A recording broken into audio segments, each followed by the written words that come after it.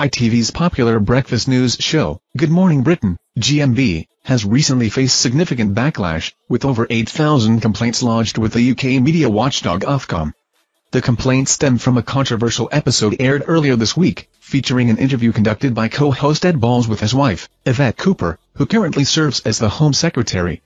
The episode also included a heated exchange between Ed Balls and independent MP Zara Sultana, further fueling public discontent.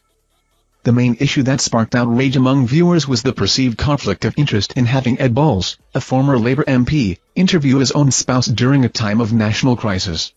The segment was focused on addressing the ongoing far-right riots across the UK, with Yvette Cooper condemning the criminal violence and thuggery taking place.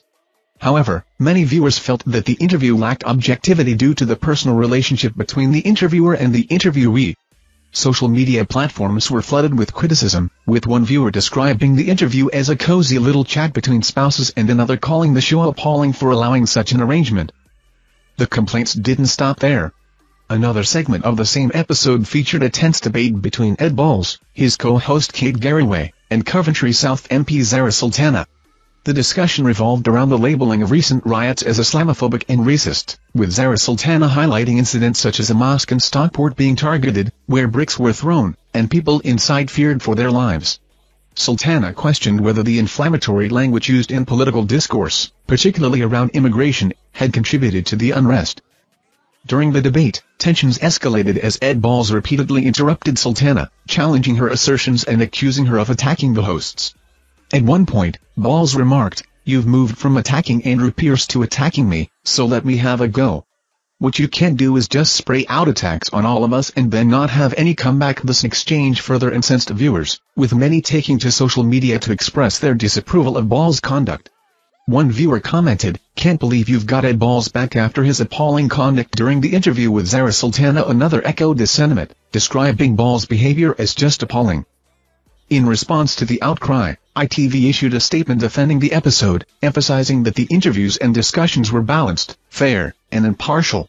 An ITV spokesperson stated, "Following a weekend of rioting and national unrest, GMB featured a range of interviews and discussions around this national emergency on today's program.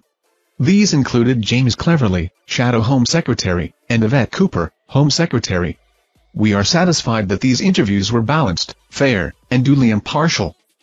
Despite ITV's defense, the episode has drawn the attention of Ofcom, which confirmed that it is currently assessing the complaints to determine whether there has been a breach of broadcasting rules. However, no decision has yet been made on whether an investigation will be launched. The controversy has highlighted the challenges faced by Good Morning Britain in navigating the fine line between informative journalism and potential conflicts of interest. The episode in question has not only sparked a debate about the ethics of journalism but has also called into question the impartiality of the program's hosts. As viewers await Ofcom's decision, the incident serves as a reminder of the importance of maintaining journalistic integrity, especially during times of national crisis.